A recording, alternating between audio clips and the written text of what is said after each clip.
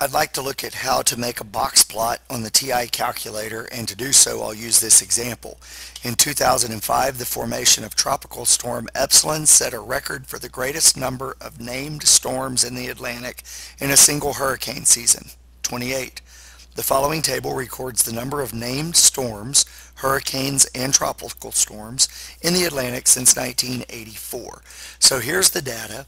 Now, a box plot is a univariate graph, univariate, one variable graph. So I'm only interested in graphing one variable.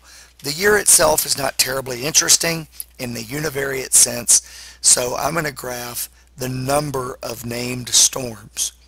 And so I've typed those into my calculator into list 1. If you need to do that, pause the video and type those in. Once I have the data in my calculator, I'm going to press second in stat plot to go to a graph, and I'll just go ahead and do this in graph number 1. Make sure that on is highlighted. If the off is highlighted, I'll just go to on and press enter, and that will toggle it on.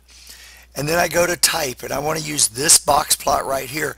Sometimes this confuses people. When I go down, I actually need to scroll over to get to that box plot.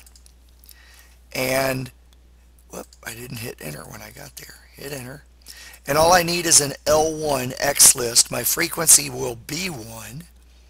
So I'm going to press zoom 9. I'll show you a quick mistake that sometimes happens, so you know how to handle it. Sometimes when students get here, they'll press zoom 9, and you notice that the A is flashing. That's because it's in alpha mode. So when I press zoom, it gives me this green F3, and it won't let me do zoom 9. So just quit, second quit, and press zoom 9, and it'll work. So there's a box plot, and pressing trace shows you what the median, the quartiles, the minimum, and the maximum are. Now this point seems a little strange, and it said that 28 was a record, so I'm curious if it's an outlier, and the TI will do that for you as well.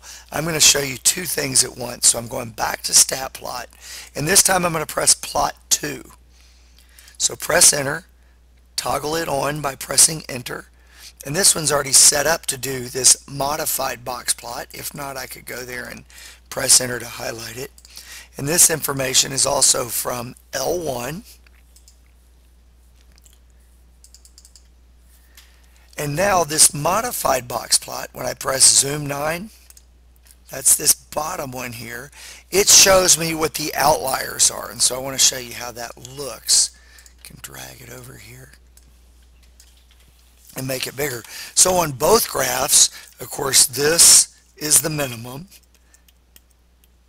and these are the quartiles, so that's Q1 and Q3. The median is sometimes called Q2.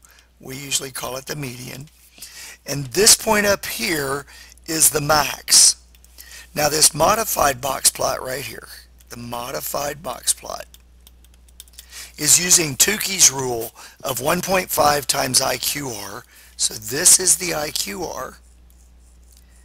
And Tukey had the idea of multiplying that blue line by 1.5 and then going this way and this way off the quartiles to come up with these fences. And if points fall outside of those fences, Tukey called them outliers, and we will follow his convention as the TI does. So this point is more than 1.5 times IQR above Q3 or below Q1. The fence is not actually shown. Here's the fence. It's not actually shown on the modified box plot. And so this point right here is the biggest point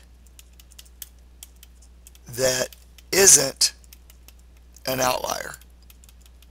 So this data point right here is actually in the data set, but it's not part of the 5-number summary.